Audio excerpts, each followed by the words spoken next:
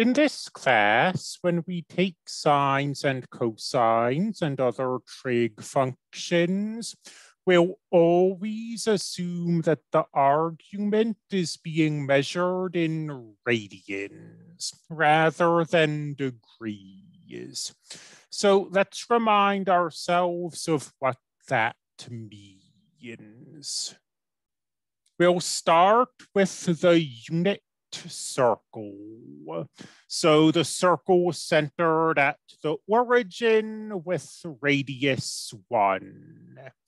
This is the point 1, 0.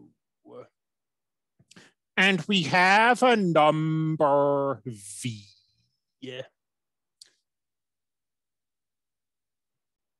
This is a little informal, but I hope it's clear.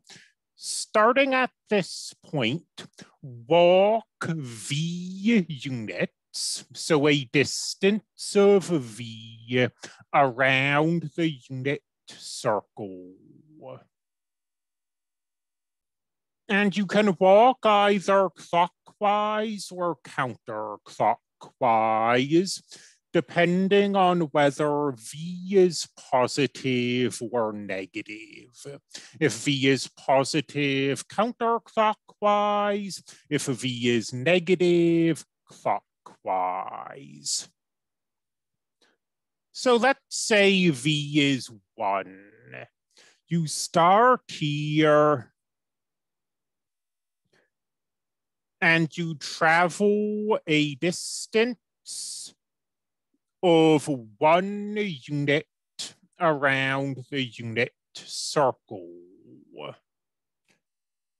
If you look at your starting points and your ending points, and you connect them both to the origin, you create an angle.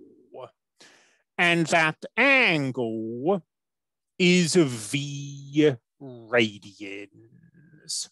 In this case, v equals 1. Probably rather than this definition, which you of course certainly should know, most people think of radians in a rather simpler way, just in terms of the circle and in terms of degrees. 2 pi radians in a circle, that's 360 degrees.